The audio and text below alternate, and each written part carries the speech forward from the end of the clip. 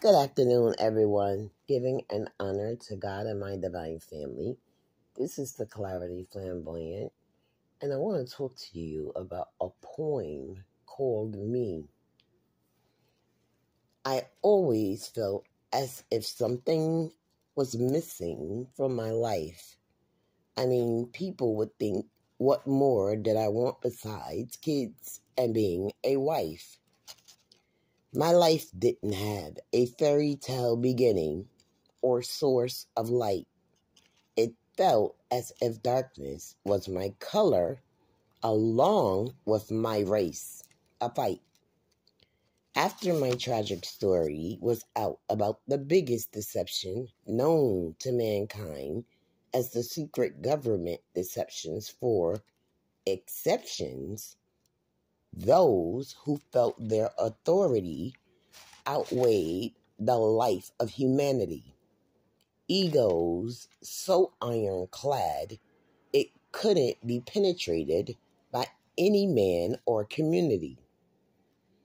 A war mankind brought to the universe by weapons of evils, ravishing through all relationships, finances, and careers and upheavals, trying to erase history to manipulate a powerful race, stealing beliefs, values, to destroy their strength at a fast pace. Centuries of lying forefathers that covered up the true forefathers to have superiority over them, threatened by the wisdom of the colored authors. After enslaving the colored people, they stole their very foundations, spreading their insanity throughout the world and among nations.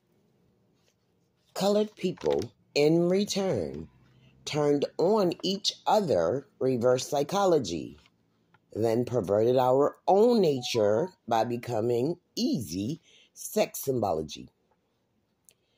Ancestors were sold out by loved ones that helped kill them because they were fighters, so over their dead body they'll go quietly for them. Back for all their generational wealth and spiritual inheritances, stolen by fake Christians, brainwashing mankind to their reality of life heritages. Thanks to all my subscribers, my viewers, to everyone that donates and supports my channel. As always, God bless and much love to you, my brothers and sisters.